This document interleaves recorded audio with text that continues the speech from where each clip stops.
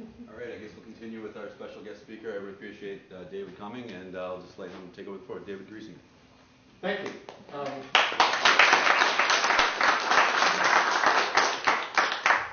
Are you recording the PA or just camera? Just recording the room. Just recording the room. If I turn this on, I don't like the way it's sounding actually. Is it better off? I think it's probably better off. Oh, great. All right. Fine. Okay. It's a little hard to make. I put this up there so I don't have to say it. The talk is going to be in 3 parts. If I can get to the 3rd part, we'll be lucky. But it's really all very interesting. I will give you just a little personal introduction here. I got interested quite some time ago in opera house and concert hall acoustics, and it came to my attention rather suddenly and with force that people didn't know what they were talking about. And since maybe 20 years, I've been trying to figure out what really is going on. How can you actually measure what you hear in a concert, in an opera? And this has been a real struggle because it has not been an easy thing to do. Just a little bit of history. About 20 years ago, I decided that the spatiality, this feeling that sound is all around you, is due to not what anybody else thought it was, but it's due to the fact that when you have a sound coming from the front and the sound coming from the side, they interfere with each other. Guess what? And if the sound that's coming from the front is not constant frequency but has a little vibrato or something, the interference at this ear is different than the interference at this ear. Consequently, you can get extremely large level differences between the 2 ears. And a large amount of what you hear as spatiality is just due to the fact that this sound pressure is not the same as this sound pressure. And the difference is probably 10 dB. I mean, it's not a small effect. It's huge. And I don't think people still don't believe me on that. But, it's one of those things you look at and just, fine. But then I've been a recording engineer since as long as I can remember, 40 years, at least. And another real mystery is that when you get a microphone in front of somebody, the sound is real clear. And the recording engineer says, that's good. That's an accent. That's just what I want. But then you pull it away a little bit, and at some point, and it's rather abrupt, it says, oh, you're too far away. And the recording engineer says, no, put it back closer. What? Why? Why does that happen?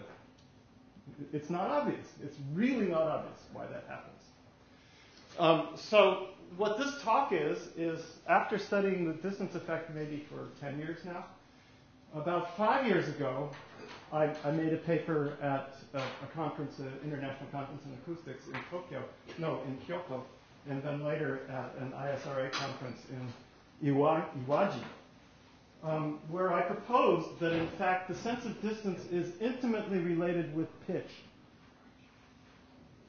And I gave a paper at the AES. It was a very good paper, actually. And this was in New York, I think. And somebody stood up at the end of it and they said, how the hell did you ever think of this? And I said, well, I submitted an abstract to the Kyoto conference and to the ISRA saying I would have an answer to this question.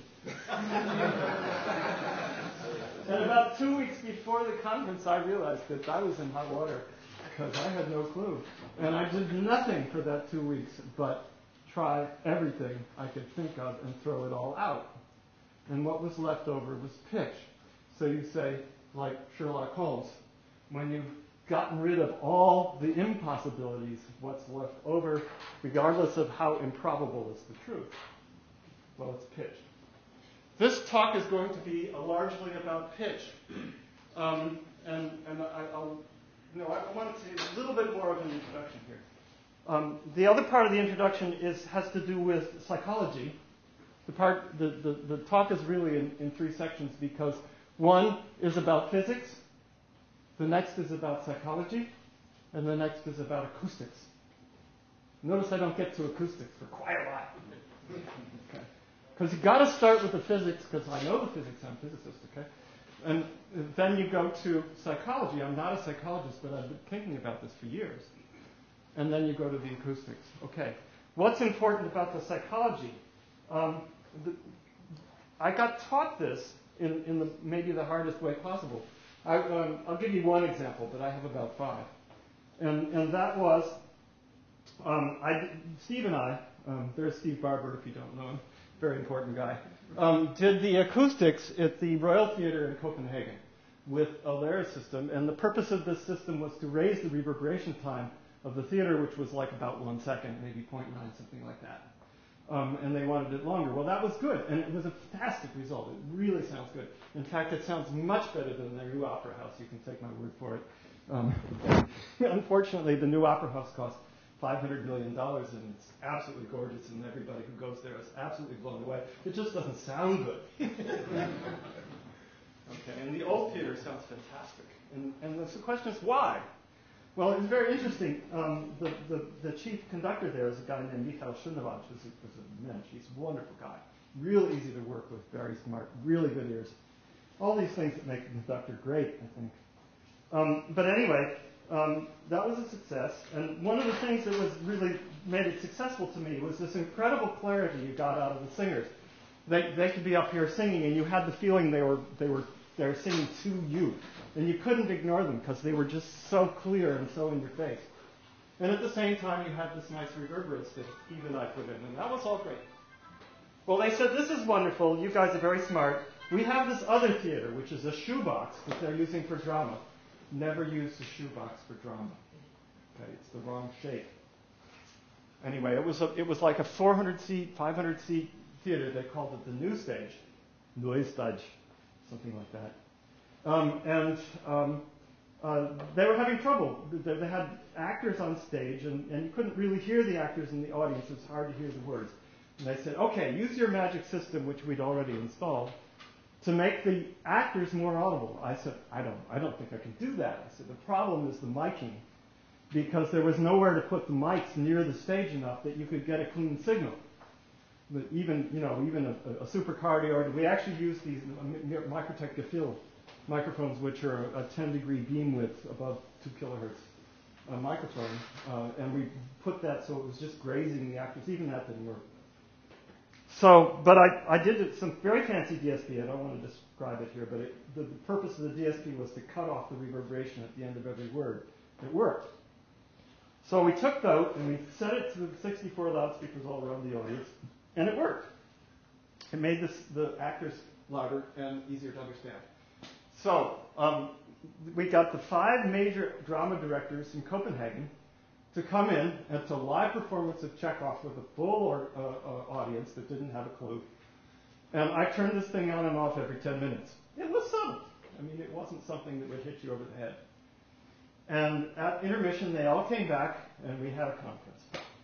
And I said, well, what'd you think? They said, boy, it works. It makes the actors more intelligible and louder, and we hate it. They're absolutely uniformly unanimous on the fact that it worked, and they didn't like it at all. Please don't use it. So we turned it off and went home. All right. Why? I said, you guys aren't leaving until you can tell me why it doesn't work. And they hemmed and hawed, and finally somebody said, it makes the actors seem further away. Oh, really? Yes. And then another one of them said, I would rather that the people didn't hear the words than have the actors seem further away. Because if they don't hear the words, they're going to listen more carefully, which is exactly what I want. And then they all talked about each other, and then they said, you know what I think we should do, they all said more or less unanimously. We should train our actors to speak Danish better. So I went back to Schönewandt, who was conducting Lohengrin. And I saw the last act of Lohengrin. And I came back to the dressing room and he said, how'd it go? I said, they decided they should train the actors to speak Danish better. He said, I told them that. None of his actors can speak Danish anymore. It's a lost art. Okay, enough of that story.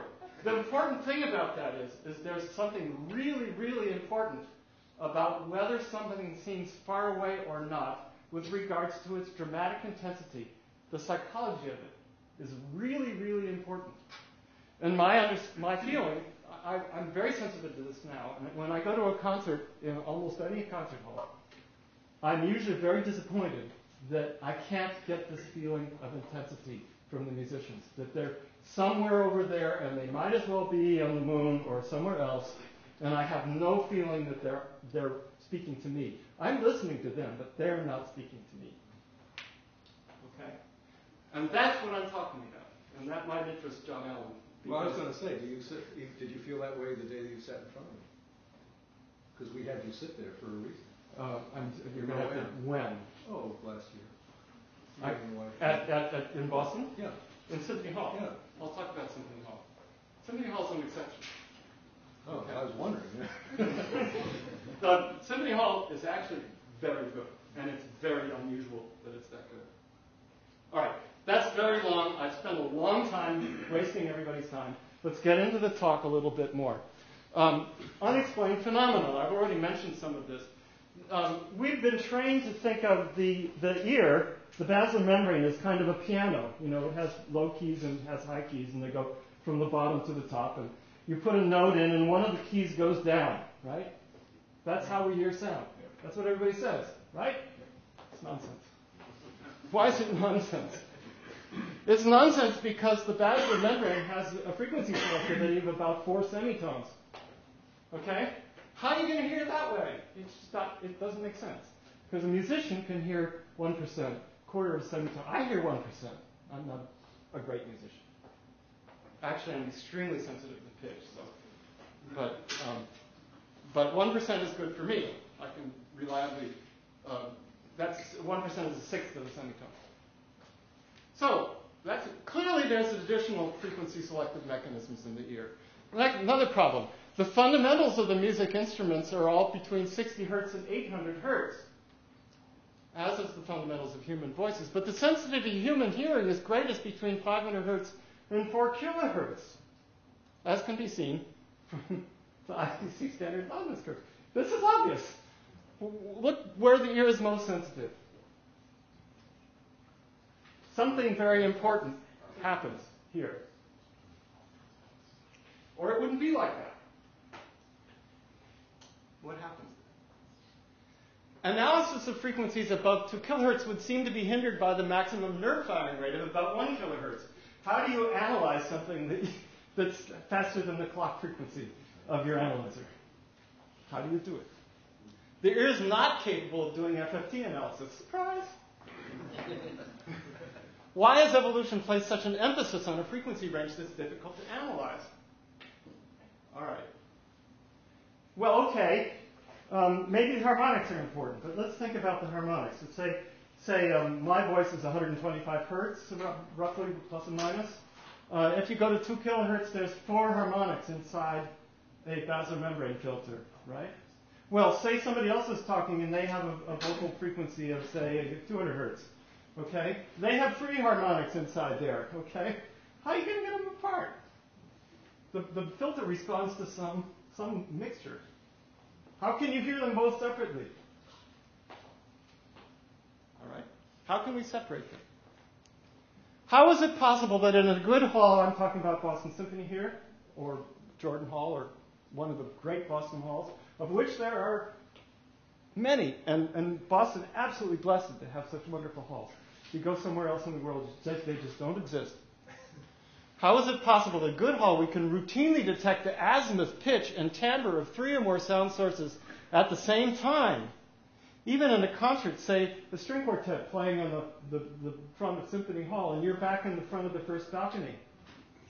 And the distance, angular distance between these guys from where you sit is this. And you can reliably hear that the first violin is there, and the viola is there. How do you do that? Try it sometime. It's amazing. You can do it. The IITDs and the ILDs are minuscule. Why do some concert halls prevent you from doing this? What can you do about it? Another one. Why are microphones invariably placed closer to the musicians than the audience? Are they really trying to record the sound that's heard in the hall? Okay, I'm not going to get into that problem probably in this talk. Too bad. But that has to do with how it's played back. The microphones are fine. Now, here's the biggie. The hair cells in the basilar membrane respond only to negative pressure. They're half-wave rectifiers. About as nonlinear a device as you can possibly get. And yet we think we can hear distortion at levels below 0.1%. Yeah? John says, yeah, you can. Yeah. All the time. All the time. All right. Another thing, importance of pitch. Why do all creatures, great and small, communicate to each other with sounds that have a defined pitch? All of them. Well, not all of them, but God, all. So many, many, many. Why do humans whisper only when we absolutely have to? What's so important about pitch? All right. I've been fascinated with this for a long time, particularly perception of muddiness in a recording, lack of dramatic clarity in Hall. This led to a study of near and far, which humans can determine immediately on hearing a sound. Immediately. You know whether it's close to you or far away. Immediately. And that's really important. Okay? It's got to be like that. But how do you do it? That's really... An intense period of elimination led to the conclusion that near and far depends on pitch.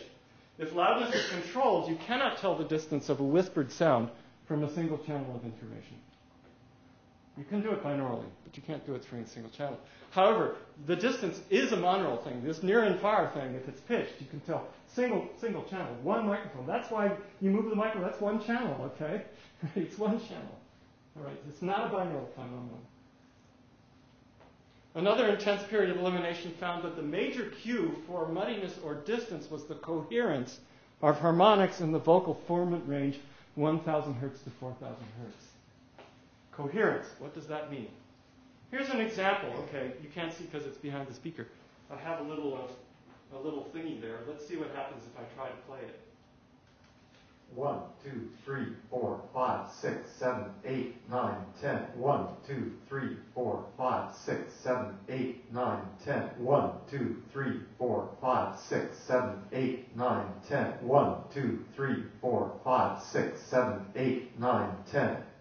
The idea here is there's supposed to be different distances from you. I mean, the one that starts is really far away and kind of muddy, and then as it comes closer, it gets closer to 4, 5, 6, 7, 8, 9, 10. 1, 2, 3, 4, 5, 6, 7, 8, 9, 10. 1, 2, this starts 3, to be okay. 4, 5, 6, 7, 8, 9, you could 10. record 1, there. 2, 3, And this 4, is too 5, close. 6, 7, 8, 9, 10. All right. What's different about this? They're all the same loudness. They have exactly the same frequency content because I messed them up with all pass filters. So they're exactly the same frequency content, same loudness. What's different is the harmonics in the one that's too close to you are absolutely coherent. And what does it mean by that? All right. Well, I'll get there in a minute. Answer to all these questions become clear with a basic realization, and that is the phase relationships of harmonics from a complex tone contain information about the sound source that created them. And these phase relationships are scrambled by early reflections. For example, I said this all right, the fundamental 120. The tone is created when pulses of air, when the vocal cords open. The vocal cord is a delta function generator. It goes pop, pop, pop, pop, pop. All right? Which means that exactly once in the fundamental period, all the harmonics are in phase. They absolutely have to be. A typical basilar membrane filter at 2,000 hertz contains at least 4 harmonics. And the pressure on the membrane is the maximum when all these harmonics are in phase. And it reduces because they're all different frequencies, so they're going to drift apart in phase. And slowly the amplitude is going to go down. The result is a strong amplitude modulation at the fundamental frequency of the source. So you can take a single basilar membrane filter at 2 kilohertz and look at the modulation in its amplitude and tell the frequency of the source. You can tell, as it turns out, a whole lot more. Is that pitch? That's pitch. The fundamental is what people detect as the pitch. All right. When this modulation is absent or noise-like, the sound is perceived as distant. Here's an example. This is 1600 hertz basilar membrane filter. Actually, it's a standard IEC third octave filter. And I took this is the word two from my voice. And you can see that's what you call strong modulation. That's just the output of one basilar membrane filter. This is the same thing, only that's 2 kilohertz. And you can notice that it's modulated too. It's a little bit different, but this modulation and that modulation are in phase.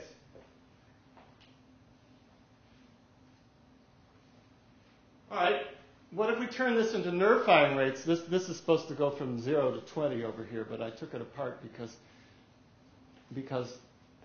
at the time I made this diagram, I thought the basilar membrane worked one way, and now I think it works another, and I had to get rid of the scale.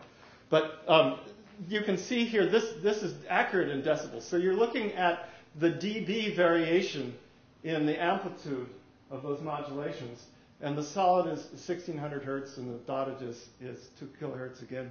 And you can see they're in phase, and they have enormous amplitude in terms of dB, 20 dB. AM radio. How many people here have built AM radios when they were little with tubes or crystals or things like that? All right. AM radio consists of a carrier at a fixed high frequency that's been linearly modulated by low frequency signals. Does everybody know what linearly modulated means? I'm not going to explain it. You'll have to go learn. Okay. The AM receiver is a half-wave rectifier. That's the crystal in the crystal set. It's a vacuum diode in the better radios. And what happens is they cut the bottom half of the waveform off, and then instead of having a carrier, you actually have a DC signal or AC signal that's exactly the modulation. You also have a lot of other stuff. Rectification can be viewed as a kind of sampling, and it also produces aliases of the modulation. But in an AM radio, you're sampling at 1 megahertz. That would make the sigma delta guys happy, right? You're sampling at 1 megahertz, and your frequencies go up to 10 kilohertz, and so that's okay. There's no problem with aliasing. All right. In the basilar membrane, however, the carrier is very close to the frequencies of modulation, and the aliases are problematic. So a lot of what I'm going to, or some of what I'm going to talk about here is how the brain gets rid of these aliases. Okay? Or at least I'll mention the problem. I just did mention the problem. Oh, wait a minute. How come nothing changed? There we go. All right. The interesting thing about it is that the carrier in this amplitude modulation, in this looks like an AM radio, right? Imagine the little dots are 1 megahertz, and you've got an AM radio. But the thing is, that carrier is not a carrier. It's not made by a crystal. It's an artifact of the filter, and it's actually created by the harmonics themselves. And they've been filtered to look like that. And the filter has a finite bandwidth, so actually there's a great deal of frequency variation inside that carrier. It's not a real carrier. It's something else. So that's what I'm trying to say here. When you rectify by the hair cells, you produce aliases that are both broadband and highly audible. Okay, but the interesting thing about it is they're broadband, whereas the modulations are not broadband. The modulations are very, very sharply pitched.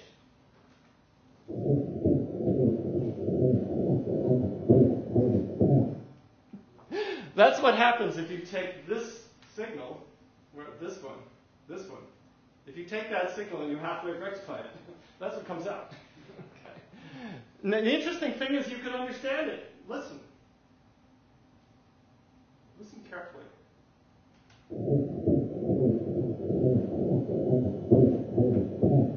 Ha! You can understand it. There's a lot of garbage in there, but what you want to hear is there too. You got to get rid of the garbage. How do you do it? Recovering linear signals. To recover linear signals for these hair seals, we have to somehow combine and compare the outputs from many overlapping critical bands. Well, that's what the ear is. Many overlapping critical bands. Why is it like that? Well, it has to be like that. Right? since for most signals the artifacts are not constant in time, we must also average the hair cell firings over a period of time. And in my model, 100 milliseconds seems to be the right time. And I have some reasons to talk about why that time works. But the primary reason is if you make a model of this thing and you put sounds in it, you look at what comes out. If you use 75 milliseconds, it just doesn't work as well. And if you use 100 milliseconds, things start looking pretty darn good. So there's other reasons for that. 100 milliseconds in human hearing is very, very common time constant. If you ask what's the time constant for determining loudness, for example, it's 100 milliseconds. Got to have 100 milliseconds before you can tell how loud something is. Why is that? Well, actually, it's because this particular processing is basic to the way the ear hears. You're going to find a whole lot of things that are going to have this time constant because this is where the system probably starts. Because the carrier is broadband, the aliases are also broadband, and the signals are generally narrowband. So broadband signals can be ignored if you have some sort of consciousness that can sort these kinds of things out. And the ear clearly does have that. All right, here's an amplitude modulation-based basilar membrane model. Well, you have the usual filter bank. Every model has that. Okay, this is everywhere in literature. There's a rectifier. Every model has that, too. And then you have some kind of thing. If this were logarithmic, then lots of models would have that, too. But I'm saying, well, actually, I tried log, and it gives interesting results. But boy, linear log works a whole lot better. Now, why is that? Well, think of an AM radio. Say you've got a frequency at 500 hertz in your AM radio, and you've got another one at 375, for example. Okay. And you're gonna demodulate that with a logarithmic diode. What you gonna get out? Garbage. You don't want to use a nonlinear rectifier in an AM radio. If the ear is an AM radio, you don't want to use a logarithmic detector. That's it. So what I'm doing here is saying, okay, well, we'll have a little circuit here that has a time constant. What time constant? I don't know. I tried 10 milliseconds. It works. That might need some research, and maybe somebody can refine it. But the idea is, out of this filter, you get out of this thing. Okay. Well, this circuit goes here where the linear log is. So first, you've got to do some sort of averaging of the diode output, or you get nothing worth having. So you have a low-pass filter here. And then you look at the level of it, and you do a log x over x of it, and then you put that into a gain value.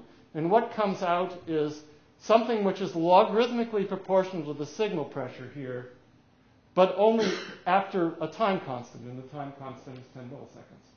So if the signal is rapidly rising, you get a little pulse out of this, and then the signal adapts, and what comes out is proportional to the log of the signal pressure. But for a brief moment, it was not. It was linear.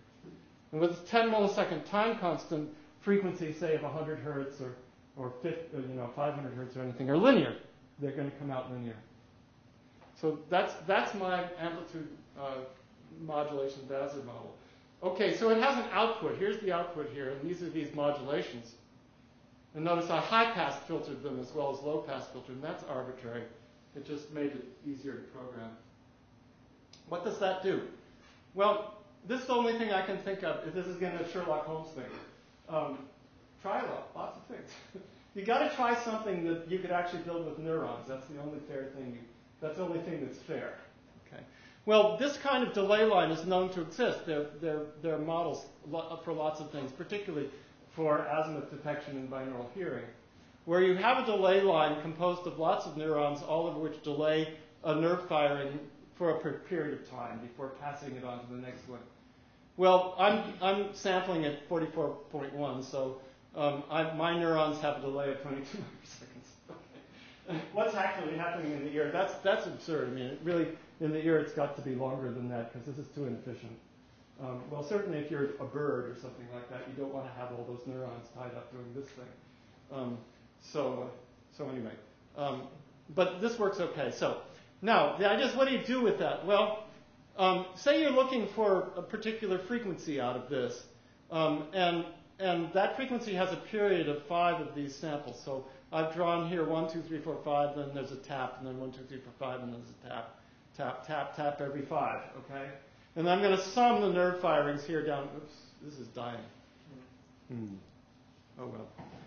So, anyway, so much for the laser pointer.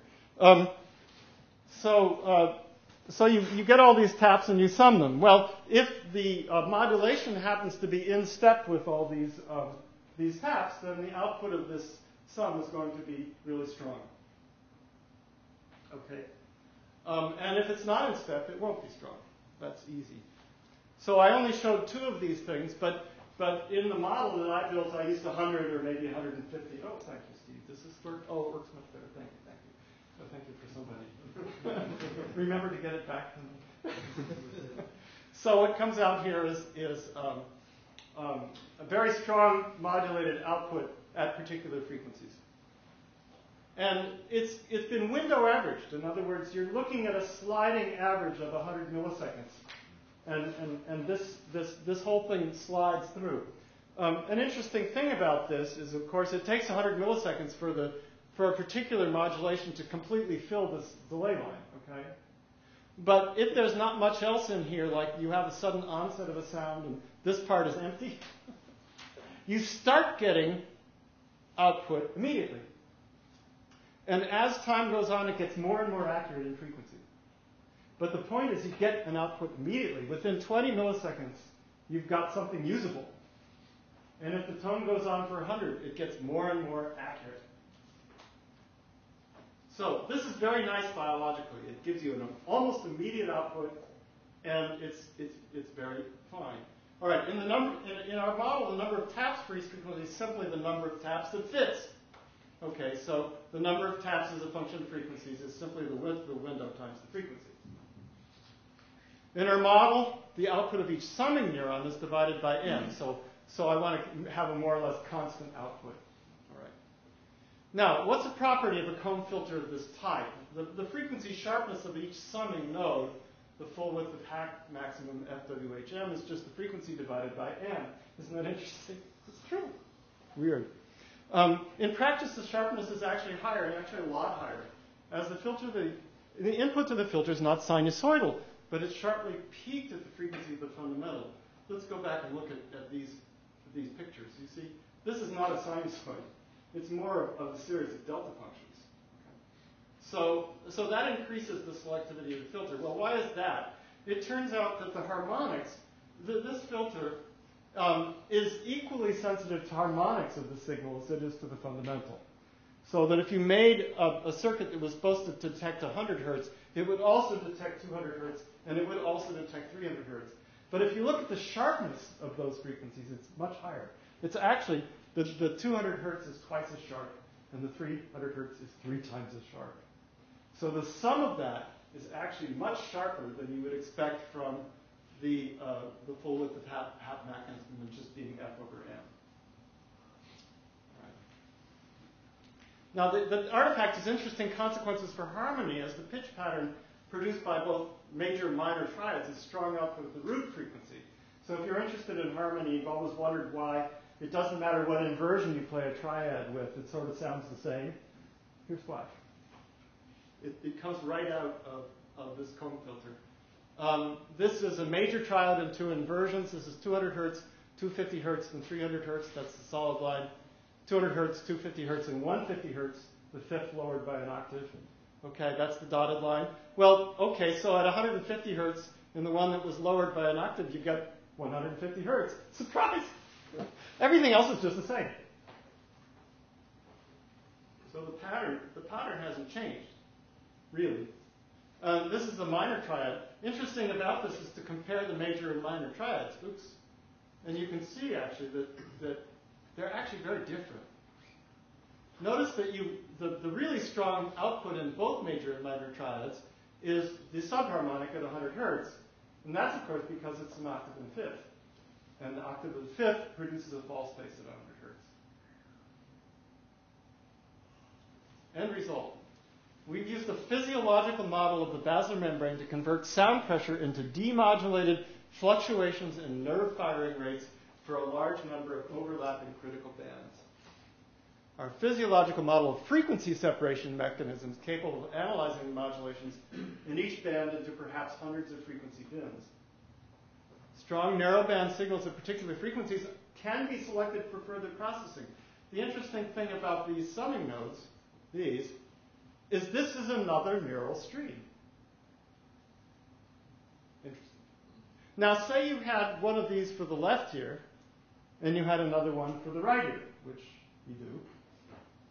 And you decided, oh, there's a really strong peak here at 500 hertz. Good. Let's look at the ITD of the fluctuations. Guess what?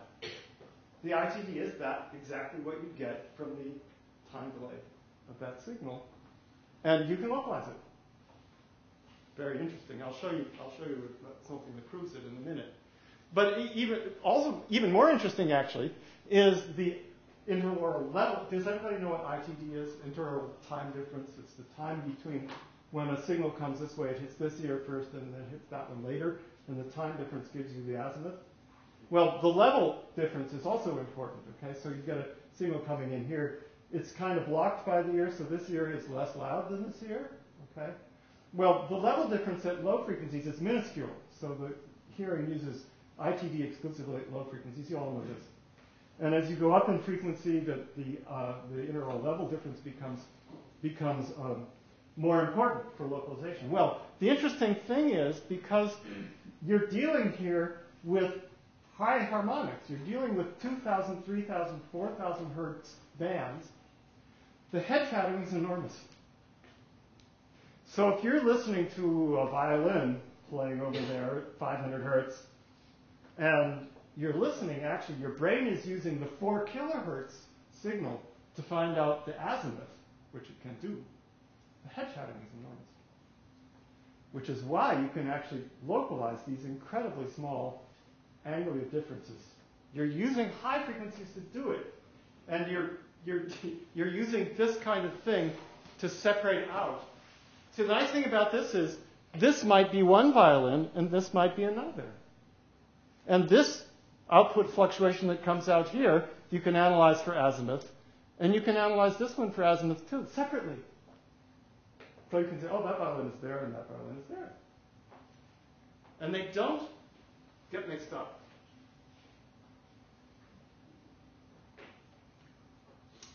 The model contains several parameters. The choice of a log linear model for the hair cells, not a fully logarithmic detector. And I'd say the reason for that, this choice is clear. I will play this, okay? This is a source. Those are 2 violin playing a minor second apart, a major second. All right, that's pretty close. And if I use a logarithmic detector to detect that, it sounds like this. All right. You can still hear them, but you don't want to. Okay, it's not good, but it's a whole lot better. Okay. That's the choice there. Choice of 10 milliseconds of the response time. I don't know, it works. Choice of 100 milliseconds window.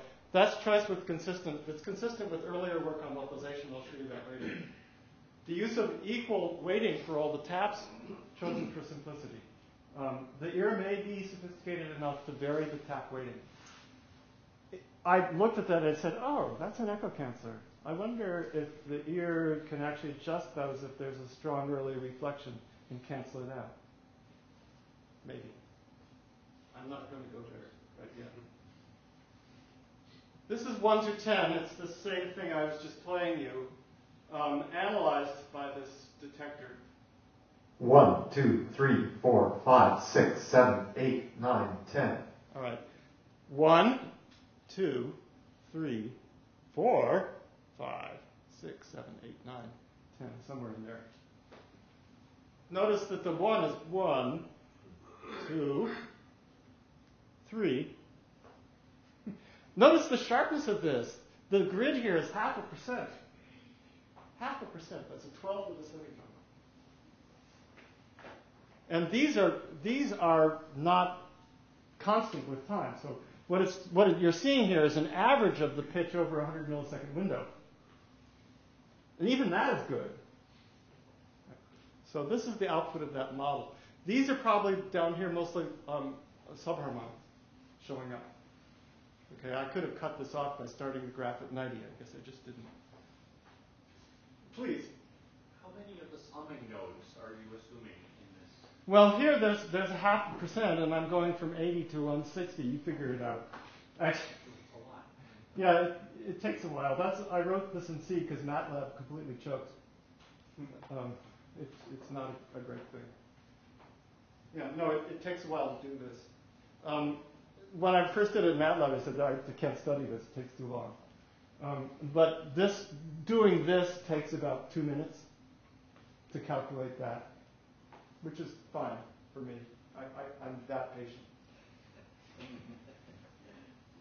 All right, but what happens now? I played you that at the beginning. I played that signal that sort of got messed up with all-pass filters. Well, here I'm going to mess it up, not with all-pass filters, but with real reverberation. And this reverberation is a 2-second reverberation, and it's done with decaying noise. It's exponentially decaying noise, because I didn't want to actually have discrete reflections in it.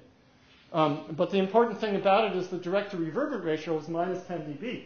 That means there's 10 times as much energy in the reverberation as there is in the direct sound in this particular instance.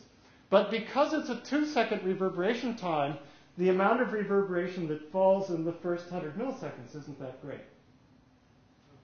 Which means that there's enough direct sound in that 100 millisecond region that you can get a pretty good idea of what all the pitches are. We can compare this to this. You see the shapes here. You go there, and basically everything has the same shape. It's just not as high. And the interesting thing about that is, well, unfortunately, this is a binaural signal. I'm going to play it back over loudspeakers. It's going to sound kind of far away in this room. You play this on headphones, and this sounds absolutely clear. 1, 2, 3, 4, 5, 6, 7, 8, 9, 10. It does sound, even to me in this speaker, it sounds pretty clear. Well, what happens if we do the same trick, but we're going to make a 1-second reverberation time instead of a 2-second reverberation time? And now, of course, it's 1 second and it's minus 10 dB. The D to R stayed the same, so there's more energy in that 100 millisecond window.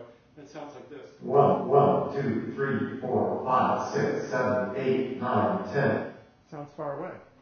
Sounds distant. Okay? And now, if we look at the picture, we see that the 1 is sort of there, the 2 is missing, the 3 is really missing. This is just noise. 4 comes out strongly. 5, I don't know.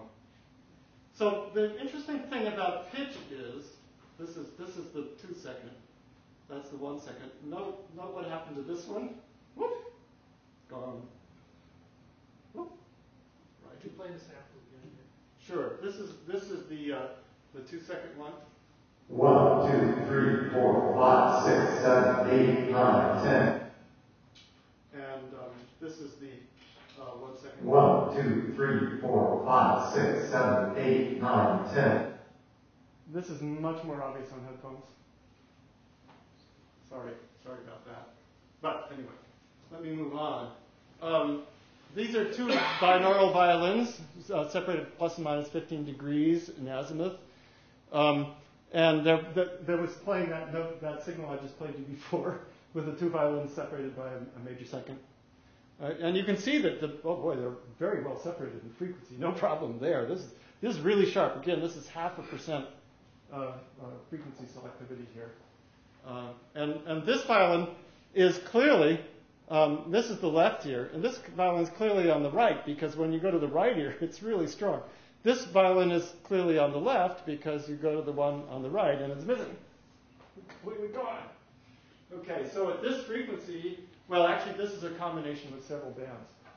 And I can't get into how I combine them, not because I don't want to, because I don't really know what the right way to do it is. This way is, I don't do this phase coherently because it turns out that, well, there's some reasons that you can't do that. So this sums the modulations and not the phases of the modulations, if that makes any All right, but now I'm going to add some reverb to it. Okay, this is those same two violins with the 1 second reverberation time on it.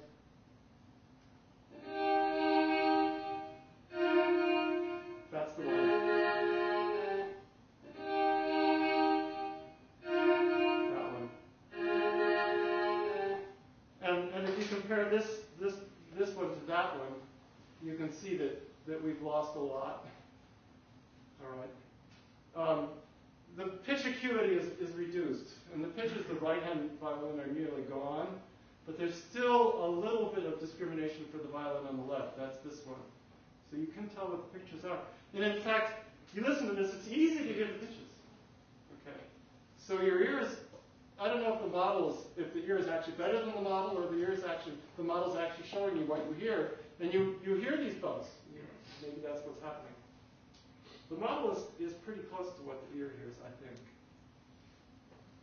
Okay, why is pitch robust in the presence of reverberation? Acuity is reduced by reverberation, but reverberation is not capable of completely scrambling the phases of the harmonics. And some third octave bands will always still contain significant modulation. And if you simply select the ones that have what looks like reasonable modulation, then you get good pitch out of that. But it's not as good as if they were all at good pitch. Well, what about timbre? What is timbre? What does timbre mean?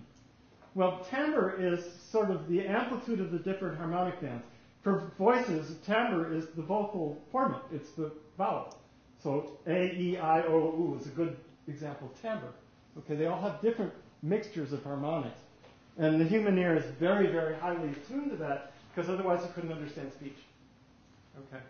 So timbre is really important, and what it is the strength of these modulations in different critical bands. All right. So what I did was I decided, well, if we're relying on the amplitude of these modulations in each band to determine timbre, then the timbre gets scrambled by reflections.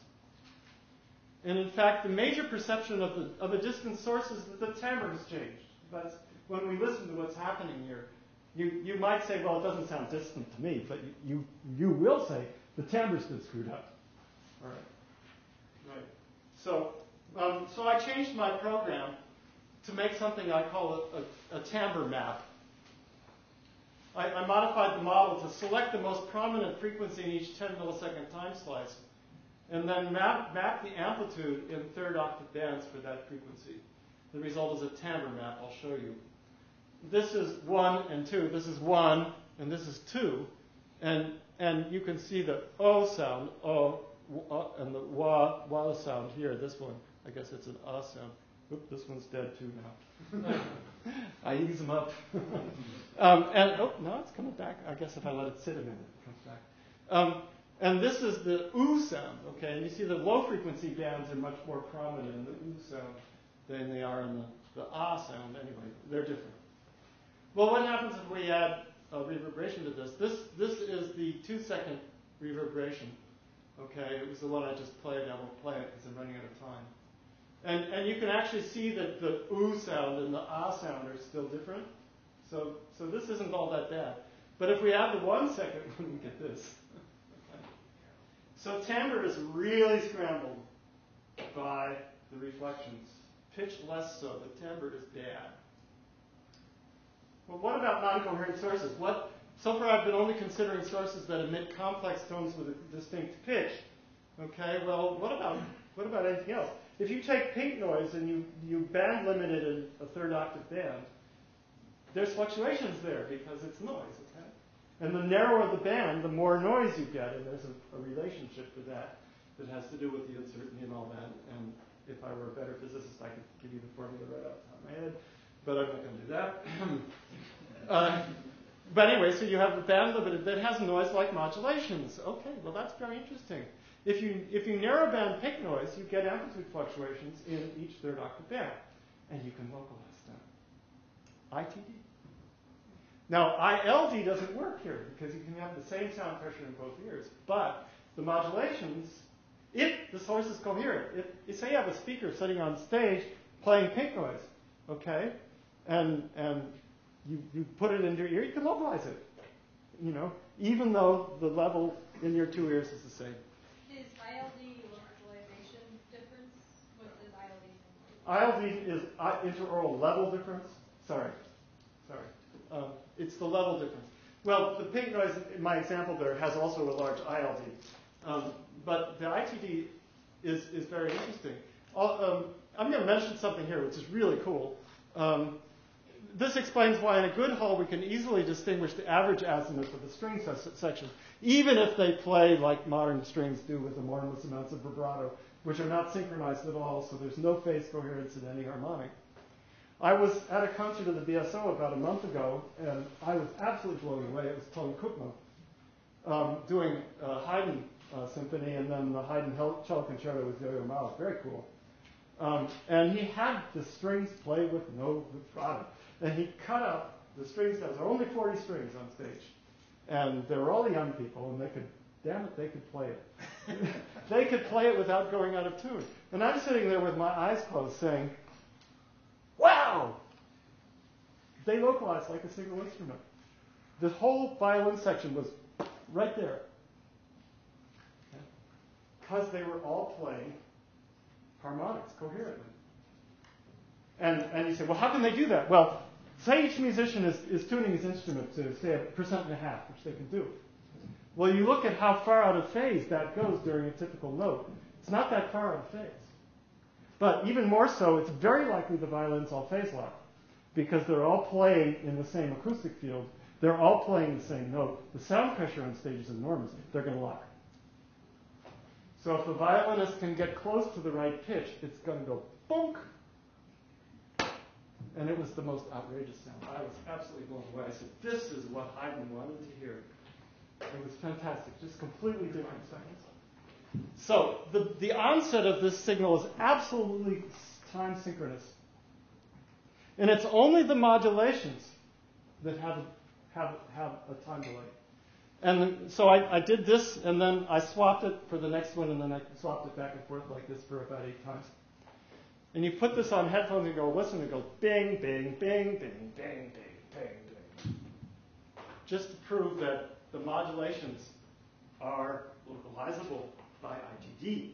Oh, this is bandpass filtered at 2,000 hertz, so there's absolutely no low frequencies here. There is no frequency here that the ear can directly analyze. It's all above the nerve firing rate. Summary. We've shown the human ear has evolved to analyze fluctuations or modulations in the amplitude of the basilar membrane motion at frequencies above 1,000 hertz, and not necessarily the average amplitude of the motion. As long as the phases of the harmonics that create the modulations are not altered by reflections, the modulation from each source can be separated by frequency and separately analyzed for pitch, timbre, azimuth, and distance.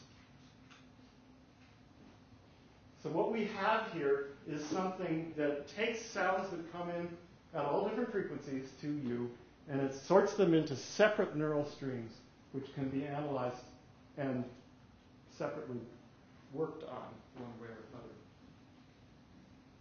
Modulations, especially when separated, carry more information about the sound sources than the fundamental frequencies and allow precise determination of pitch, timbre, and azimuth. All these perceptions depend on the ear's ability to perceive the direct sound from the source. There is no acoustical measure approved by anybody that actually measures the strength of the direct sound. The closest you get is IACC. The problem with IACC, and there's several of them, the big problem is it's only sensitive to lateral reflections. So if you have a medial reflection, IACC will say it's not there, no problem. Whereas this is a monaural thing, doesn't matter what the direction the reflection comes from, it's going to screw you.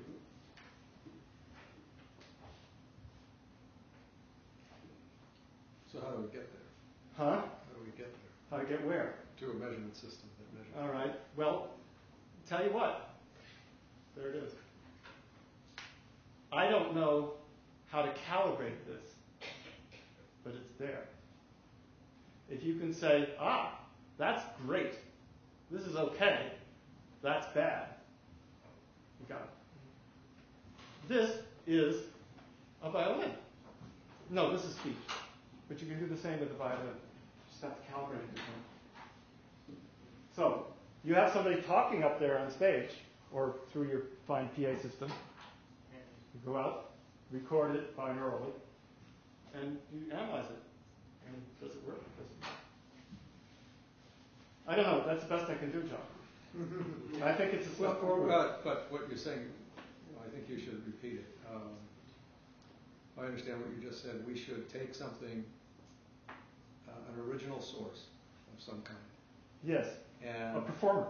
Of some program material, whatever you might decide it might be. It might have to be several things. Yes. And record that in a certain way. Yes.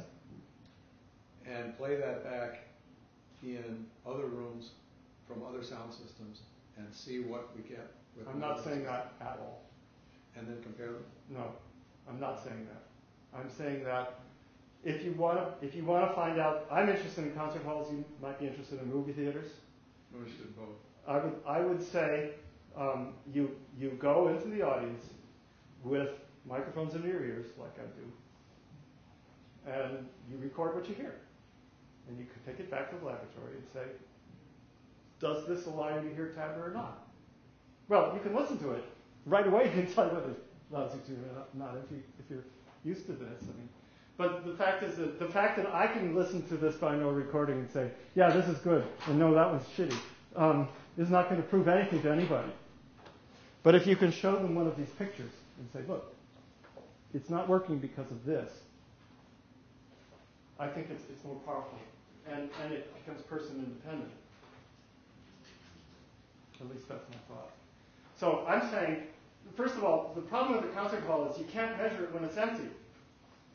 Because these perceptions I have here are incredibly dependent on, say, stage acoustics. If you put an orchestra on stage, it's a completely different environment. And nobody measures with an orchestra on stage. Why? They're union guys. They won't let you do it. Very rarely they'll let you do it. Depends what you measure. Well, you have to measure something. No, I mean, I think the latest, even your measurements of reverberation time in Symphony Hall were done occupied. They were done with a very special thing with Larry Kierkegaard, and they were done with big balloons, which is not the greatest way to make anything.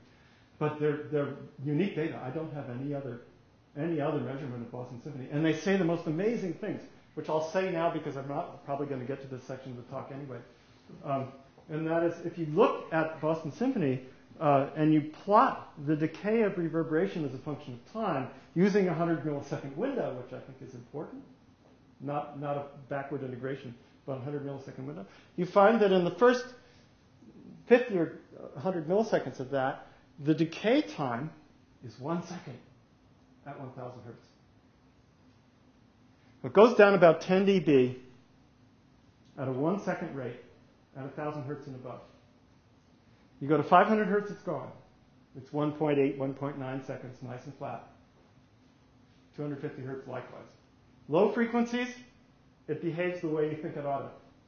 High frequencies, it's doing something completely different. Why? Well, that's in the third half of the talk. Let me just go on a little bit. At this point, I'm going to do demos. So I want to play you some of this stuff, and we'll see what comes out of that. I have here. Well, let's start with. I have here. Okay, I should explain what this is. This is. I'm playing back. I have 5 speakers. There's 2 in the back and 2 in the front and 1 in the center. And the 2 in the front are playing. I made an image model of Boston Symphony. Okay, couldn't be simpler. Just a rectangular box. Okay, and I took all the reflections that come from the front of a particular seat and put them in these speakers. Okay, and I also have like a little 10-degree window in that, and the ones that fall in the 10-degree window from the front go in here, or maybe it was plus or minus 20 degrees. Okay. And so the reflections, some of them go into here, some of them go into there, and all the ones that come from behind you go into those speakers. Okay? And I can play that. So let's do it. I'm going to use a speech signal. I'm going to turn off the direct sound.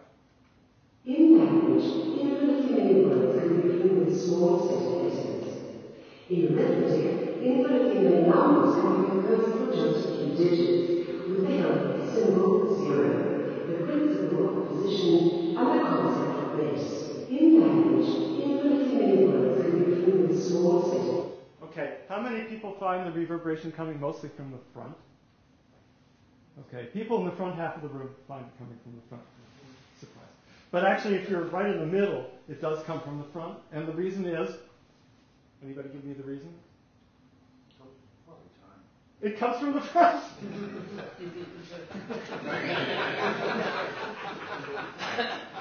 People, you say this to an acoustician, Leo Brannick, for example. You say, the reverberation comes from front.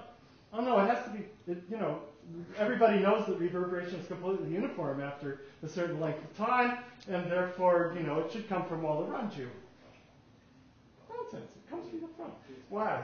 Well, because the sound starts from the front, okay? It starts bouncing around in front, then it works its way to the back, and by the time it gets to the back, it's decayed, okay?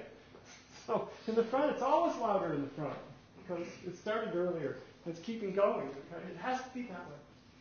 I don't know. It's a fundamental mistake in the way people thought about reverberation from the very first, when they started using the mean free path argument. Okay, I won't get into this physics. But anyway, You're saying reverberation is louder in the front than it is in the back. Yes. As is the direct sound. As is the direct sound. In many also. Yes. And if you're in the middle of, exactly in the middle of Boston Symphony, there's a time effect. So, you hear a big crash up front and it goes sailing over the back and hits the back wall and comes back at you. Okay? That's cool. I love it. But for the most part, reverberation comes from the front. And Michael Barron, bless him, went out and measured it. So if you read Barron's revised theory of reverberation, big news. Hey, it comes from the front. Great. We all think it comes from the front. Yes. I think some of that fallacy comes from the fact that when people measure reverberation in the rear of a hall or something, they're measuring the ratio. There's more reverberation. I mean, there's what's left in the back. It's mostly reverberation, yeah. but it's not stronger. Yeah, it's not louder. Right. No, but the direct sound is so much weaker in the back that they kind of... Yeah, I know, but I turned it off to direct sound. I have no direct sound here. It's only reflections. Anyway, okay, so, but now take a listen to this. I'm going to turn the direct sound on, and this is, okay. If I set this to 3 dB, I get exactly a 10 dB direct-to-reverb ratio. At least I measured all the energy in the channels, and I found out, as I had intended when I calculated, it's exactly 10 dB stronger total energy from the speakers than it is from the front. So I set this, so this is minus 10 dB direct-to-reverb ratio. Infinitely many words can be written with small set letters.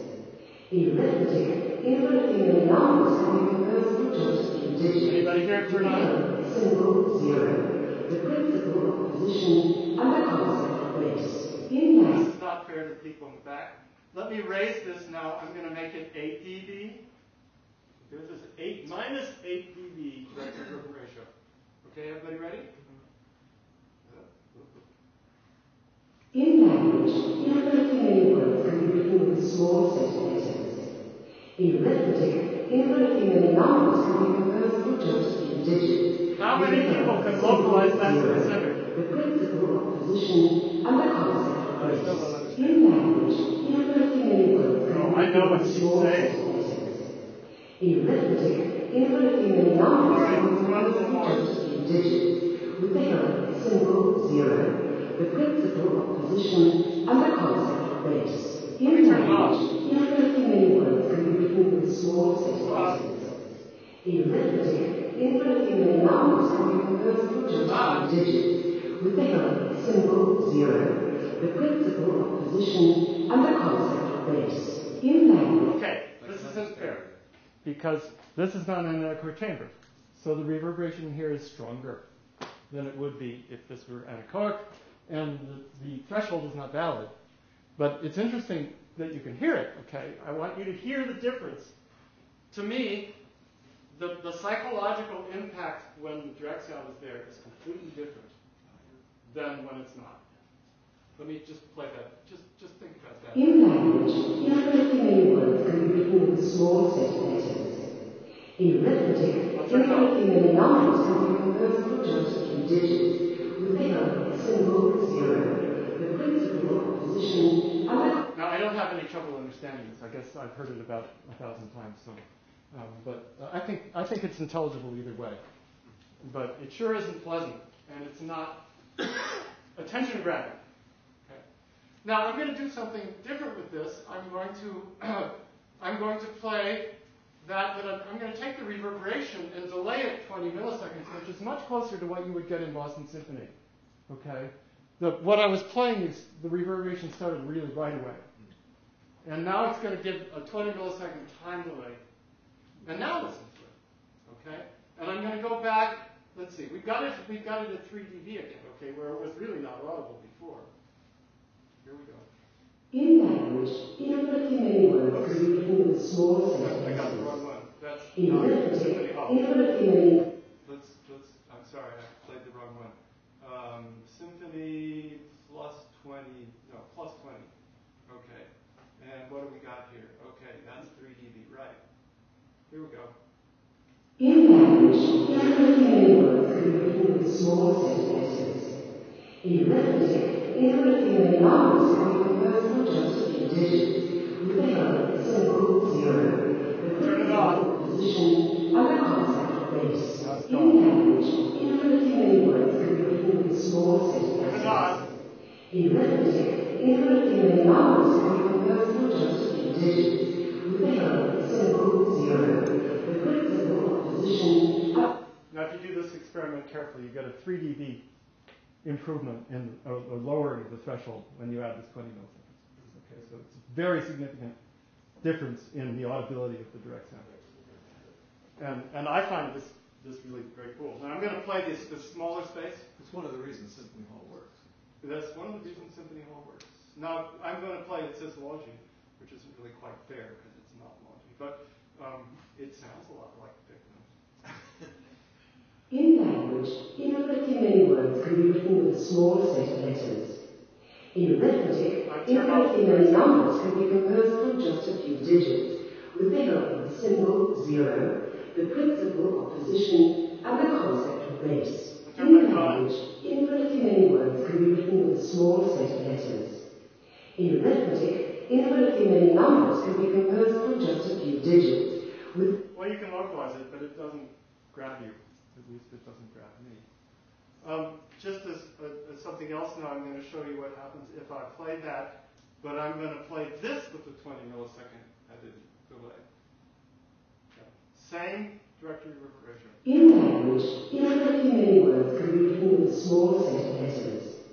In arithmetic, infinitely many numbers can be composed from just a few digits, with the help of the symbol 0, the principle... I find that interesting. Okay. That has some attention-grabbing quality. Okay. That's just because she sounds like Julie Andrews. Maybe it is.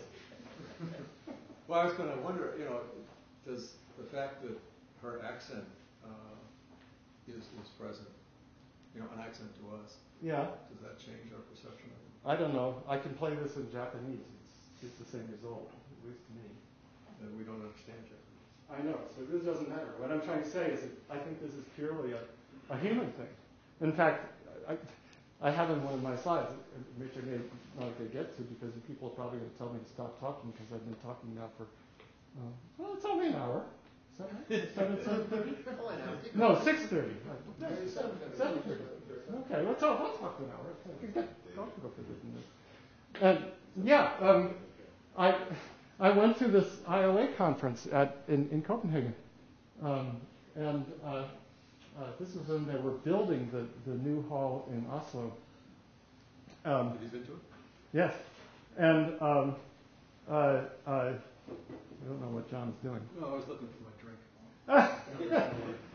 Anyway, I got into this argument with Thor Holmrost, who is the guy who specified the properties of the new hall in Oslo, and he said that we were specifying a reverb time of 2 seconds.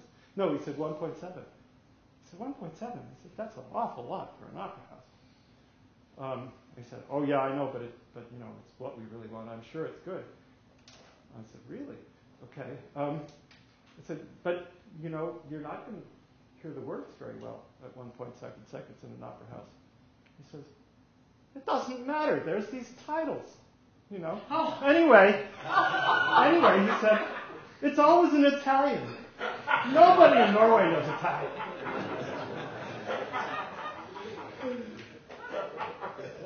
You should tell them a little bit about that, what it is. Maybe I'll get there. Anyway, so that was at the Copenhagen conference, and here we are in Copenhagen, and they just built this new opera house. And I said, anybody going to the opera?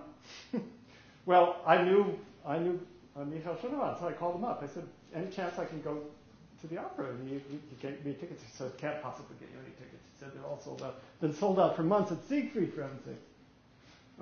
And he said, but you can go get Rush. So in about 10 o'clock in the morning, I was running out of the conference, skip the papers. I'm going to go down and get Rush tickets.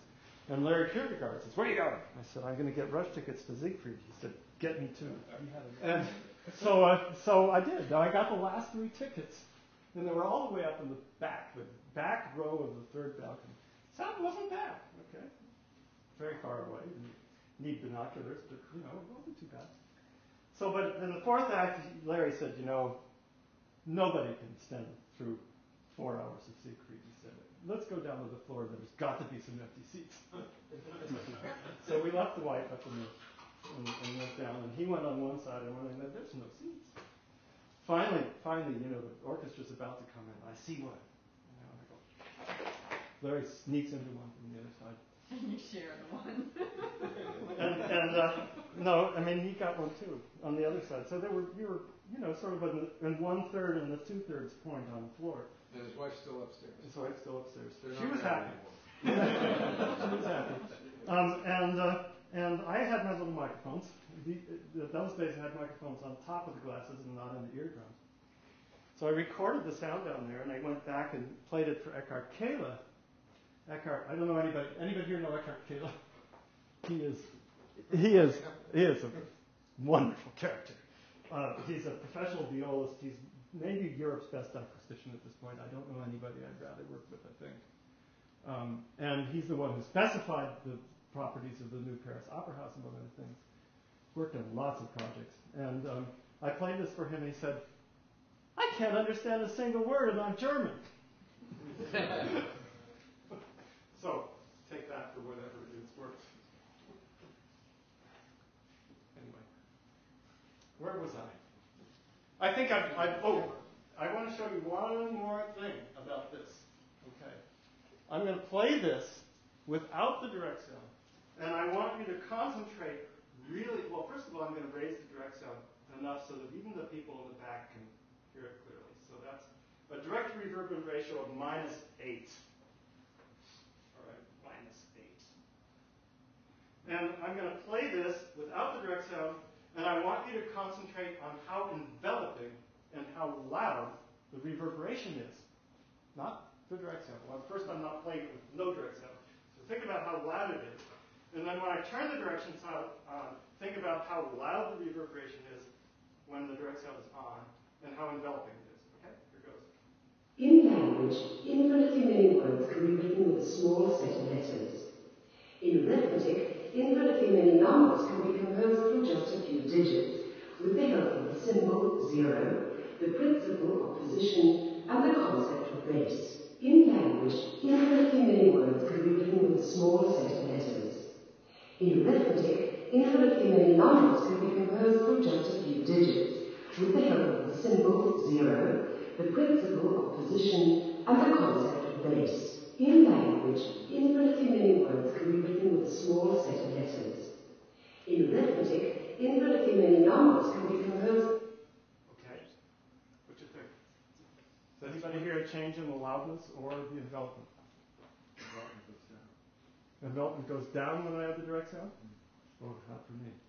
Anybody else? You're localizing to it. Huh? You're localizing to it. Oh, you're localizing to it, but I'm telling you, ignore the direct sound. Just wipe it out of your head. Sorry. You're only listening to the reverberation. Shall I play it again? Yes. Yeah. All right, here goes. First, no. In language, infinitely many words can be written with a a small set of letters. In arithmetic, infinitely many numbers can be composed from just a few digits, with the help of the symbol 0, the principle of position, and the concept of base. Oh, I'm sorry. I meant to throw the button. Here it goes.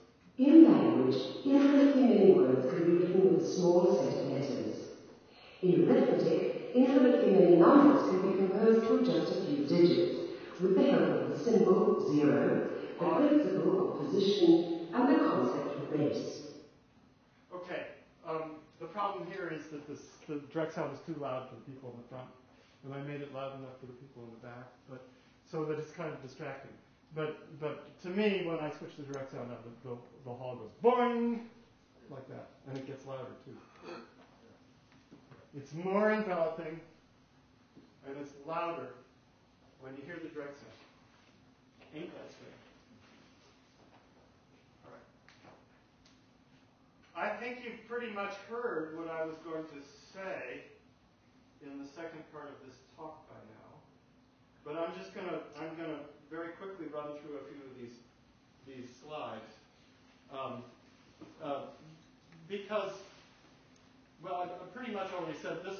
These are pictures again of pitch discrimination and different reverberations.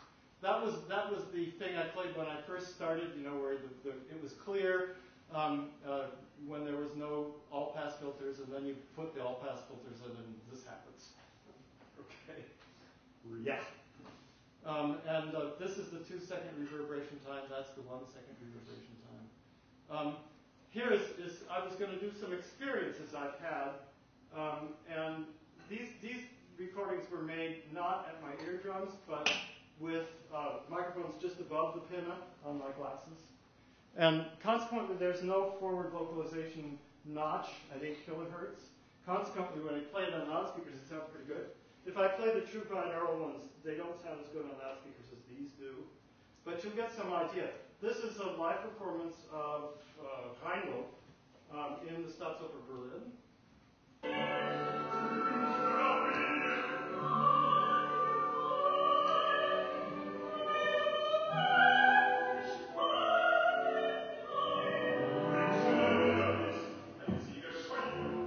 That's, of course, Albert.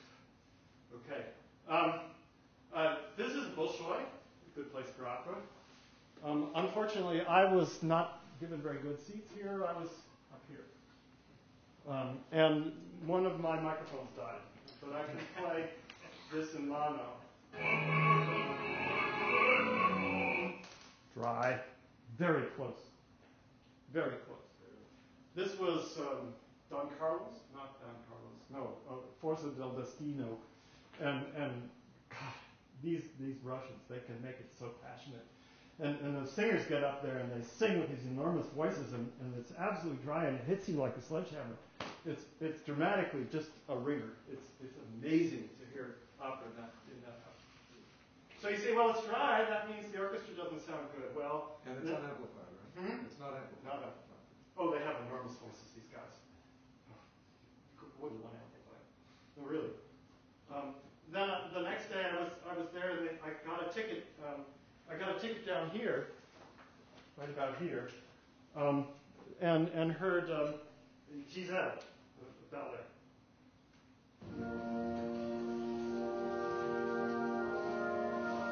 The microphone was working, so it's stereo.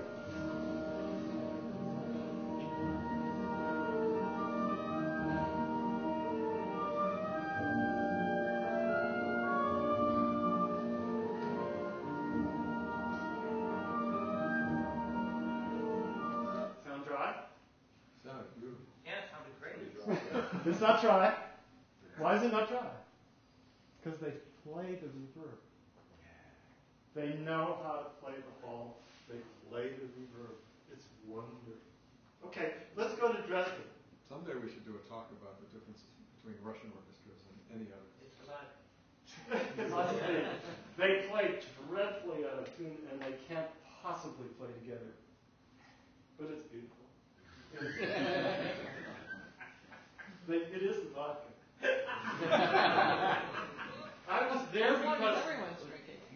I was there because right next to the old Bolshoi is the new Bolshoi. That's this. And it's built as a model of the Dresden Staatsoper. And it sounds lousy.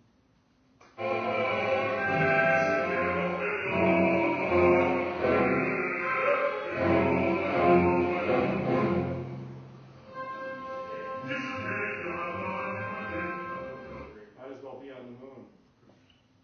So why does it sound so bad? Because it's a small house, very reverberant, nothing but hard surfaces everywhere here. These curved surfaces, focus, goddamn, there's so many reasons it sounds bad. I mean, it was just... David, the theater suffers greatly from having what next door? The old one. The old Bolshoi.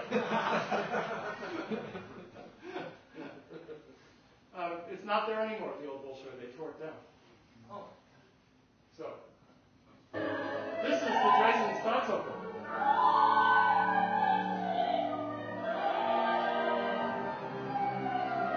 Arabella.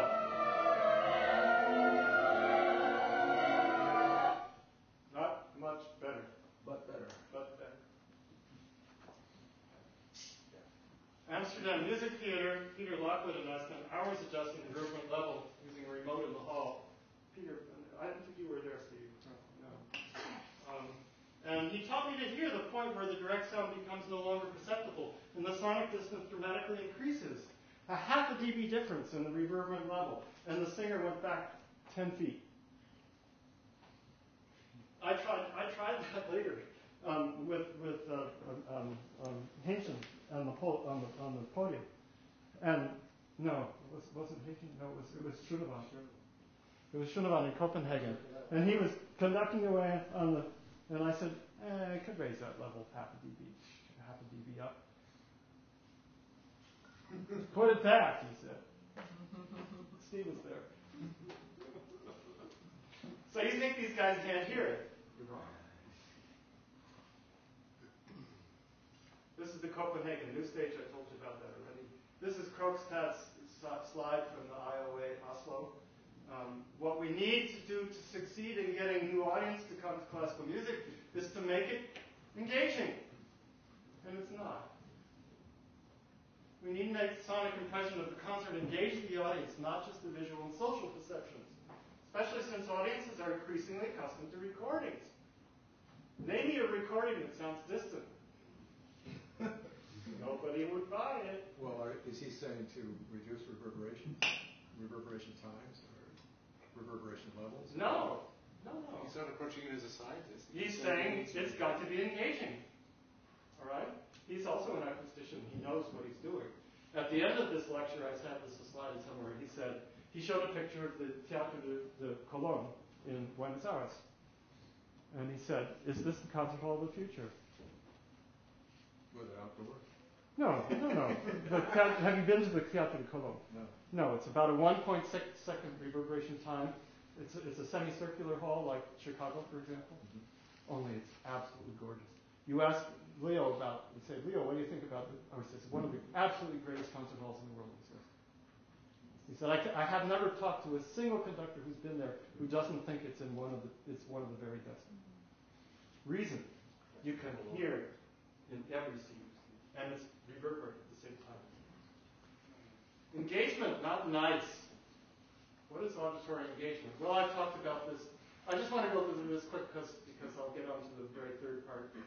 These are experiments. I decided that maybe I don't know how to get this engagement thing, and I didn't know how to do near and far either. So I said, maybe I can figure out how to do this by azimuth. I said, it seems that when I can hear azimuth, it's engaging. When I can't hear azimuth, it's not. So I'm going to study azimuth because it's easy to do. You can study the threshold for azimuth. And I did it this way. I had a source which alternated back and forth like this, okay? And you decrease the directive reverberant ratio until it drops to the middle, okay? So, okay, that's a threshold. Well, it turns out some people can do this and some people can't do it at all. So it's a difficult experiment, but it works very well for me. And I got these kinds of curves out of it. First of all, I found the lowest threshold here at 1 kilohertz. And at 500 hertz and 250 hertz, the threshold is way up there. Now this shows that 2 kilohertz as being worse, but I found out later that was an artifact in the experiment. If you do the experiment right, 2 kilohertz lies right along the 1 kilohertz line. Also, it turns out that the gaps between the notes matter. Clearly, if the reverberation is masking the following note, it's not going to help you localize it, so that's obvious. Then I went to this experiment where I had a direct sound, again, plus or minus 15 degrees binaural, followed by a binaural reverberation, which was synthesized from noise. And I did a lot of experiments with this, and I came up with this wonderful way of telling you whether you can localize it or not with an equation. I can't really explain this, but I'll just briefly say that if you think about this is an impulse response. I measured a binaural impulse response in the occupied hall. Don't ask me how I did it. If you think about the rate of nerve firings from the direct sound, I'm assuming you have like a note which starts quickly and holds for a while, all right? And when the note starts, you get nerve firings from the direct sound, and they just keep going because the direct sound doesn't stop, okay? But the reverberation, of course, when the direct sound starts, there's no reverberation. It hasn't started yet. So it takes a while for it to build up, and it builds up with this inverse time constant. Of course, that's the inverse of an exponential, so that's exactly what you expect to get. All right. And then I said, okay, well, if we integrate the area of this and we integrate the area of this, if the two areas are equal, then you're at the threshold of localization. If the area of the pink is larger than the area of the blue, you hear it fine. And it turns out that works. It's great. It really works. I can show you what happens if I go to the... That was a 1 second reverberation time, okay, to minus 10 dB. And this is a 2 second reverberation time, minus 10 dB. And you notice that because it takes longer for the reverb to build up, there's less reverb in this 100 millisecond window. So this is actually very audible, and the other one was right at threshold. And if you put that in mathematics, it looks like this. This is on my website if you want to get all this out. And so then the version I put on there turned out to be wrong, and some very nice man named Professor Ikiro Emoto in Kyushu, whom I visited, pointed out to me that it was absolute nonsense. And I managed to fix it. So this is the right one, and I think everyone agrees. And I even went through and wrote something about how to explain it. I wrote you the MATLAB code if you want to calculate it. Okay, so that's all on my website. All right. I don't have time to go through all this, so I'm going to skip it. This is that speech test I was using. Let me just play it for you just to show you what it sounds like. 1, 2, 3, 4. It's 5. Enough of a 6, pause 7, that the reverberation 8, from the first 9, one doesn't ask 10. the next one. And it just alternates left and right like that. All right, so what I did was I measured my own thresholds using that signal, and I got the lines with the circles. And this is for 1 second reverb, and that's for 2 second reverb, and this is added delay in milliseconds. And it turns out the equation that I showed you matches these values pretty much exactly. So that's where that equation comes from. Now the interesting thing about that equation, you can see, is I used the 100 millisecond window. If I don't use a 100 millisecond window, it doesn't work. So that's the origin of the 100 millisecond window in the other model. It came from this, and that's the justification for it, basically. All right. I'm going to talk about acoustics now for the next 10 minutes or until you walk out, whichever comes sooner.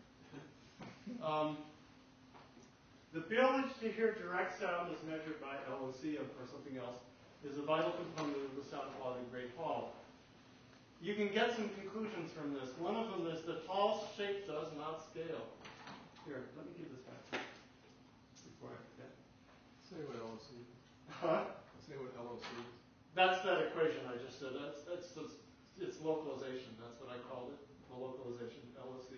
Localizability. I don't know. I'm actually much more interested in this real-time model where you actually use speech as an input. Because try and find a binaural impulse response in a fully occupied hall and stage. Very hard to find. Warning, talk contains concepts that contradict deeply held convictions. I propose that reflections, often early reflections in the time range of 10 to 100 milliseconds, reduce clarity, envelopment, and engagement. Ha! It's true. These are easy to demonstrate, and I did demonstrate it. I just did. I'm not saying 100 milliseconds to 100 milliseconds. 200 mil. Well, that's the width of this window. All right. Reflections You think above. you think that's radical? Well, what's radical right now, most acousticians will tell you that the more early reflections you have in the range of 50 to 100 milliseconds that come from the side are absolutely vital for making a good hall. They will tell you that. Yes. And they design their halls to maximize those. Yeah. And they're absolutely nuts. Okay, that's radical. All right. Okay, measurements in Boston Symphony Hall above 1,000 hertz show a clear double slope that's not visible at 500 hertz. The hall has high engagement, in my estimate, of at least 70% of the seats. Okay, I sit in row R typically. I've been in your seats in row N. They're very nice. You're in row N? N22. N22, right. And I've sat in row W, right at the cross aisle, and that's sort of okay. Yeah, row BB, for example, I don't want to sit there. Downstairs. Downstairs. Yeah. If you're in the first 2 or 3 rows in the balcony, first balcony, fantastic. Very interesting. Why does the clarity come back in the front of the first balcony that's lost 20 rows sooner on the floor? We need better measures. There's no measure for this. LOC is the first one that I've been able to come up with, which makes sense. Whether it's useful or not, I don't know. Moto-san is actually trying to apply it to some halls and maybe get some data on that, which is wonderful. We need measures that use binaural recordings of actual performances as inputs. I made this slide before I actually had such a thing, and now I do. What will come of it, I don't know. It's too early. This mechanism I just showed you has probably taken 2 million years or so to evolve, would be my guess. And I've worked it on it for about 3 months, so don't expect a lot. We need better measures, yes. Why do large halls sound different? Okay, well, this is what started all this, actually. Somebody asked me to write a paper about Boston Symphony in Amsterdam, and I was supposed to use mathematical equations to describe how it sounds. And I looked and said, can't do that. So I thought about it and said, it can't be the reverberation because the reverberation is too much the same. And in fact, it's not. If you look at, I made a model. Okay, these are just stupid image source models, but actually image source models are accurate. If you assume that all the surfaces have the same absorptivity, it's accurate. Okay, well, that's a big assumption. It's not true, but you at least can learn something from it. If you look at Amsterdam, you find that the LOC value you get from that model, this is 7/10 of the way back, is +6. And if you go to Boston Symphony, it's less. It's 4.2, but that's still very good. Very highly localizable and engaging in both halls. I love Amsterdam. But it's different. And why is it different? Well, Amsterdam is square, so the audience sits closer. 7/10 of the way back has more direct sound. It's also wider, which means the lateral flexions come later. But also very helpful. Also, the orchestra is a lot farther away from what would be considered the back wall behind them. Yes, that's true. The back wall is, in general, is really detrimental. A bunch of seats. But it's not so bad in the symphony. But that's a whole other story because we didn't get that one back. Okay, well, so I compared the comparisons C80, C50i, C80, and LOC in those two models. So what's different? Well, it turns out C80 is not significantly different. They're both about 1/2 dB. They're different by 1/10 of a dB. C50, same thing, 1/10 of a dB. ICC actually is different. Not a lot, but it's different. And the LOC is different. Okay. And as I said, the problem with ICC is it ignores any medial reflection. And at least half of your reflections are medial. Now, the interesting thing is you can take Boston Symphony and say, okay, let's make it smaller by a factor of 2.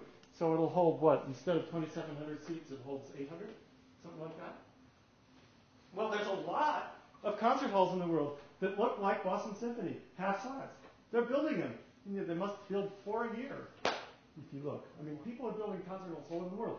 They say, well, a concert hall has to look like Boston Symphony, right? Everybody knows that's what it looks like. But if you take Boston Symphony and make it by a factor of 2, look what happens to the LSE value. Small halls. What if we build a hall with the shape of Boston Symphony but half the size? Hold 600 seats. RT will be 1 second. Half the size, half of RT. Time is time. We would expect the average direct-to-reverberation ratio to be the same. Is it? How does the new hall sound? If the client specified a 1 second RT, and you took out all the absorption to make that happen, would it sound better or worse? Worse. A lot worse. Okay, here's the half-size Boston. There's the LSE, 0.5. Notice the huge reverberation. Why is the direct-to-reverberant ratio, at least the direct-to-reverberant ratio in this window, so much worse in this one than it was in the other? It shouldn't change, wouldn't you think? And the answer is, it does change. And that's because the reverberation builds up so much quicker. You forgot about time. Well, what would the initial time delay gap be? It's all like that. Half. Yeah. Half. Forget it. So here's Pickman, and there's a bunch of stuff I did that. I won't go into that because it was all very interesting, and I learned a lot from it. And I do want to point out that great small halls exist, and we in Boston know what they are. This is Jordan. I love Jordan, but not for chamber music if the chamber musicians are back here, because this stage house is murder. But if you're in front of the proscenium, it is fabulous. This is Williams, which is really good for a small piano recital. It is fantastic. I don't know how many people know Williams Hall? NEC? Few people. Okay. Now look at the stage. Hey, what's about this stage? What's in the back of the stage? Curtains. How many people make a concert hall these days with curtains in the back of the stage? 0. Is that a good idea? Well, I asked a really good pianist what she thought of those curtains and the sound on the stage. She said, that's great. You can hear the piano really well. Well, what happens? If you have curtains all around like this, what does that do to the direct-to-reverberant ratio? Huh? It makes the direct sound much stronger than the reverberation. You've soaked up half the reverberation by this. So the clarity in this place is wonderful. The reverberation line must be 1.4 or something like that. It's pretty reverberant for a small hall. This is a place to go listen to music, and not a shoebox that looks like half-size Jordan Hall. All right. Light models I won't go into. Here's the bottom line, or a bottom line. In a large hall like Boston has many seats above the threshold of LOC, and many that are near the threshold. I'm saying these are near and these are below that. You might want to argue with it. And certainly the first balcony is good. And I'll get to why that in a minute. If you make that the hall under the first balcony, but not under. But and if this hall is reduced in size while preserving the shape, this is what you get. All the good seats go to the front, but all these, of course, are too loud. So you have your choice of being unclear and too loud, or unclear and okay, and clear and too loud. It's better to use a design that reduces the average seating distance using a high ceiling to increase the volume. Boston's blessed with 2 1,200-seat halls with the third shape, Jordan and Sanders. I was just talking to Mark Kroll, and he says, I hate playing in Sanders. I said, why do you hate playing in Sanders? He said, no bass reverb. I said, absolutely right, no bass reverb. Tongue and groove everywhere. Leaks like a sieve. I've talked to her, wouldn't you like me to add just a little something with Steve to make that low reverberation come back? No, we couldn't possibly do that. David, I just, about a month ago, heard the Mahler Ninth at Jordan, and the next day at Sanders, same orchestra, same conductor. And the difference in the performance, because of the difference in acoustics, was remarkable. It was a much, much prettier performance at Sanders, much more powerful at Jordan's. But I actually preferred the sound I heard at Sanders because the performance was so much more beautiful. Well, the thing is about Sanders is the stage, as musicians about that too, they don't like playing it because you can't hear easily across the stage. But in the audience, it's so wonderful. I mean, the clarity you get from the instruments on the Sanders stage is so much better than what you get in Jordan. Because the stage house in Jordan is just a big reverberant hole. And it muddies everything up. Whereas at Sanders, well, see, Boston doesn't have that. Boston, the stage house in Boston, proportionately, is half that deep. So it throws all that sound right into the hall, and it doesn't bounce around in there. And it's just such a much clearer stage. That's the big difference between Avery Fisher and Symphony. If they cut that stage in half in Avery Fisher, it would be at least a decent hall. Not a good one, but a decent one. Well, narrow it too. I wouldn't narrow it. You wouldn't? The problem, that's what I'm about to talk about next. The big problem, the big difference between Boston Symphony and Avery Fisher and Kennedy in Washington is this and that. Okay. Those coffers, what do the coffers do? What do those niches do? Yes, everybody says diffusion. You can have 1,000 kinds of different kinds of diffusion. A very specific kinds of diffusion is happening. Okay, they are retroreflectors. If the wavelength of the sound is small compared to the size of the niche, it goes back where it came from. Like optically, like a cat's eye reflector. Yes. Or a reflector, a radar reflector that you put on your phone. They're all square things. What is the point of that? It means that, and these are about this deep, and that's 18 inches. That's 700 hertz. Well, 1,400 hertz maybe, depending on how you think about it. But what's happening is high frequencies do this, and they go right back to the orchestra, and the orchestra loves it. Okay? And what does that mean? It means that the people in the back of the hall don't hear it. So the direct to reverberant ratio above 1,000 hertz goes up. And that's just what I saw in Larry's data. So you get this high amount of early energy in Boston. And below 1,000 hertz, you don't see it gone. Why? Because below 1,000 hertz, it does that. If you sit in the second balcony, in the back of the second balcony, and cup your ears and look at the ceiling, you will hear that. What's coming off the ceiling is a wonderful, wonderful sound, but there's no top end. Exactly. Okay. I don't particularly like the sound, but it's better, I think, in the first balcony. But anyway, I have binaural recordings, incidentally. You can listen to those. Because of the tone that gives you. Yeah, no, I wouldn't be at all surprised. But the point is that to get the kind of clarity, the kind of engagement you want, you really want to do this. You really want to get that to happen. Now, the reason that the seats are bad below further back from the cross aisle in Boston Symphony is because these lateral reflections come off the walls. And if you think about it, you see that the strength of the lateral reflections compared to the direct sound is always going up as you go back, because when you're in the front of the hall, the reflection's got to do this, and the direct sound just does like that. So it might be 6 decibels different, the reflection 6 decibels lower. As you go back in the hall, that becomes 4, and then it becomes 3, and then it becomes 2. But worse than that, you have a balcony surface, the first balcony. The orchestra plays here, it hits the balcony ceiling, it hits the wall, and it hits you. It also does this. Dig, dink. You get it twice. We're talking about the sidewall. The sidewall. So you get a sidewall reflection, and you get a second sidewall reflection off the ceiling. They come almost at the same time, and they're twice as strong as they would be if there was only one. And as you move back, that reaches the point where it wipes you out. It doesn't happen in the front of the first balcony. Why? There's no wall. It's all absorbed by the audience. It can't do that. The reflection that would otherwise hit you up there is hit the ceiling and gone into the orchestra. It doesn't get to you. Okay. So it's wonderful up there. Yes. The curtain on the front wall and in the front of Williams affect the back of the room. I would think so. Yes. I don't know Williams enough to answer that question accurately, but I think the biggest change that happened to Jordan when Larry redid it 10 years ago, 15 years ago, with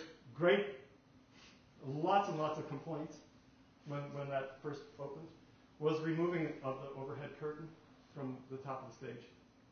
Because what happens, it's exactly what happens with that, you see, is a lot of the frequencies, but particularly the high frequencies from the orchestra, is absorbed by that curtain before it can go into the hall. And that increases the direct reverberant ratio at frequencies above 1,000 hertz, which is just what we want to have happen. So when that came out, I measured before and after. It only made a 0.2 second difference in the reverberation time. But the reverberation level, I was not able to measure at that time, but I'm pretty sure it changed rather dramatically, particularly at higher frequencies. Incidentally, the same thing happened in Carnegie. Yes, it did. And I had a long conversation with Larry about that, who was brought in to try and fix what what's her name had done, Isaac Stern and